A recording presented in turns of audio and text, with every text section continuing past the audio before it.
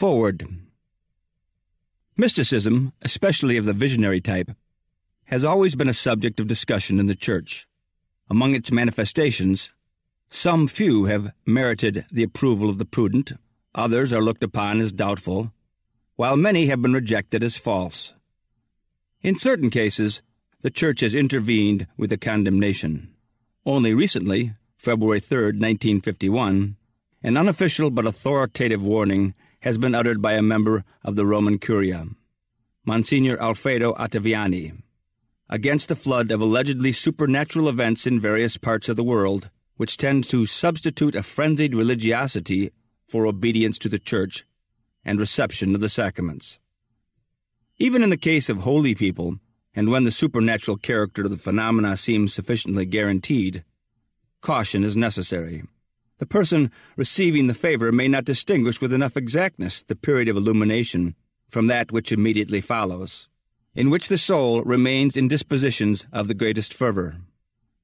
St. Ignatius Loyola teaches that in this second period, quote, "It often happens that by its own thoughts, from its own habits, and a consequence of its conceptions and judgments, whether by the suggestion of the good or evil spirit, the soul makes various resolves and plans which are not inspired immediately by God our Lord."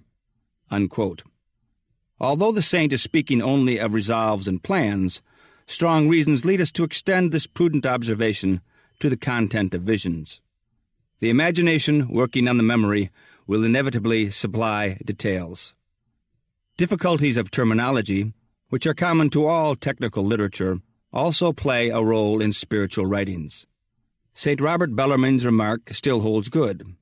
Quote, "Writers on mystical theology are usually blamed by some and praised by others because what they say is not understood in the same way by all." Unquote. The visionaries whose writings are used in this volume were women of no special competence in theology, but they were possessed of some gifts as writers and especially of lively imaginations.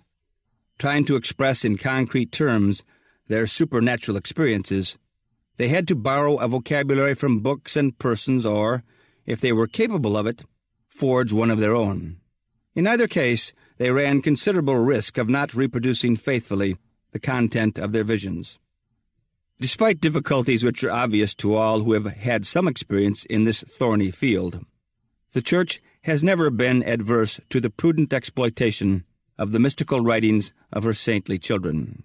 Catholic doctrine on revelation is clear enough to supply the required safeguards. The Church teaches as a revealed dogma that public revelation ceased with the death of the last apostle, over 1,800 years ago. The deposit of faith is complete. No further revelation binding all will be forthcoming to the end of time.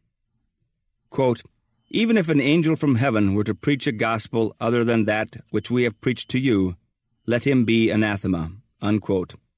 Galatians 1:18. God's revelation in and through His Son is final. The Church, which possesses the fullness of this revelation, can alone impose beliefs on the faithful at large, and the Church imposes only such as are contained in the Holy Scripture and in divine and apostolic tradition. The first law of new revelations is, therefore, that they cannot be really new.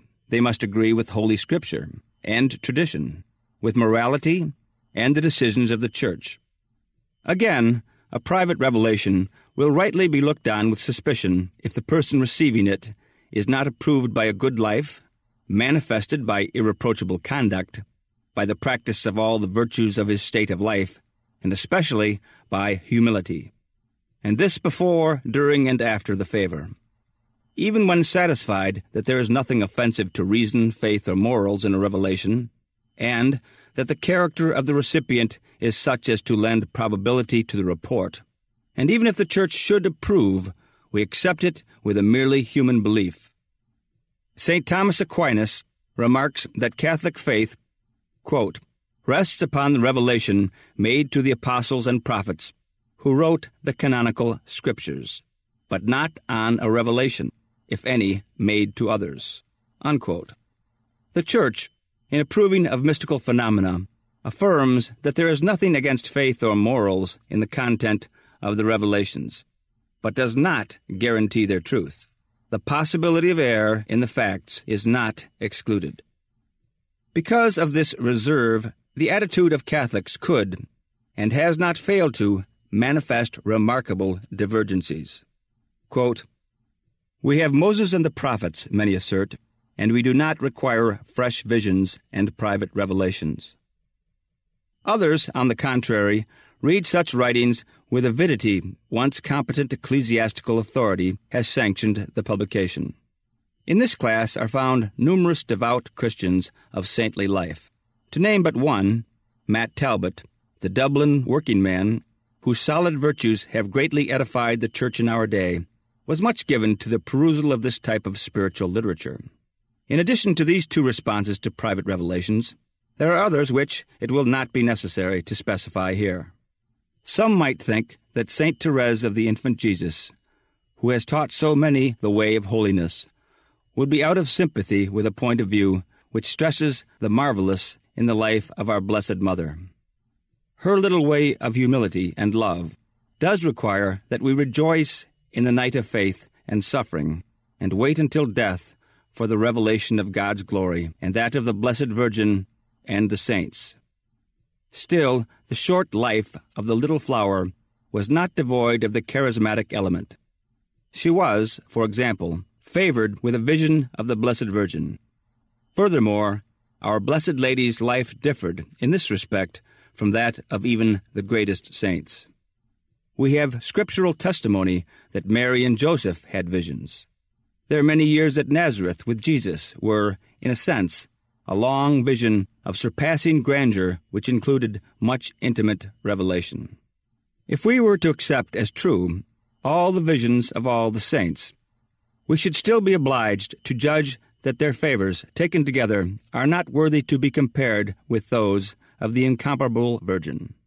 As Saint Bernard of Clairvaux, the doctor of the Church who was preeminent in Mariology, declared, quote, "What wonder is there if God, who is wonderful in his saints, has shown himself still more wonderful in his mother?" It is true, of course, that our Blessed Lady, unlike her divine Son, did not have in this life the beatific vision. She lived as we her children live, by faith. Indeed, she is the model and mistress of faith and of the faithful. We must, however, admit that her faith was aided in many marvelous ways, and we can readily believe that our loving Mother in heaven approves of devout writings long in use in the Church, and rightly considered helpful in the spiritual struggle in which all are engaged. While some persons may, doubtless, wish that the readers of this book will remember at every page the prudent warning sounded in the introduction that the work is to be read as a religious novel and not as a fifth gospel, nevertheless, many Catholics, and non-Catholics too, will be very thankful for this pleasing compilation of vivid narratives of the Blessed Virgin's life as seen by four great mystics of the Church. Reverend Edward A. Ryan, Professor of Church History, Woodstock College.